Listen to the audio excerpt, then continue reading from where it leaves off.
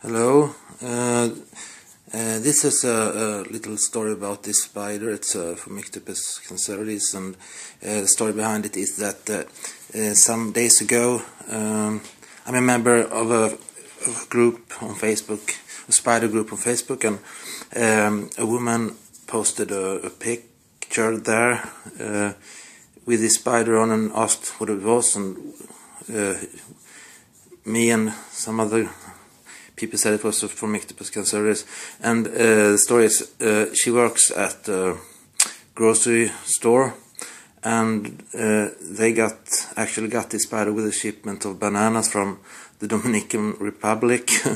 So I have heard about those things, and I have heard that sometimes tree-dwelling species like Avicularian, other, may actually arrive from those countries to like Sweden or some other countries where the bananas are shipped to. But I mean, this is a terrestrial species, so I don't know how it's got into the bananas. But anyways, it's really funny and nice story that this spider came with a boat actually from the Dominican Republic. So they got it to the store, and they got terrified of it. I think I don't know, but I think, but they got the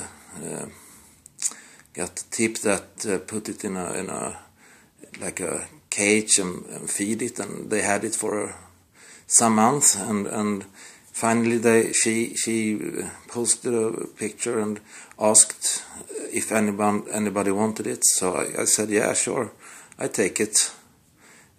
So I met her up here in Stockholm, and she gave me the spider, and so here it is. Yeah, it's a like a wild caught, but not a wild caught, because it's arrived accidentally with the bananas to I think it was in southern. She lives in southern Sweden, and she went this weekend to a like a expo here in Stockholm, and gardening expo, I think. So she took it with her up here. So yeah, it was very very unusual and fun story behind this spider. So I'm gonna put it in a small cage, and with so we see how it turns out, if it's a male and female. I think it's a male, I think, because she posted some pictures on the Facebook with a molted skin. So they said, I didn't see those pictures, but people said it was a male. So I can maybe mate I have one female I can mate with her. So okay, that's the story. Bye.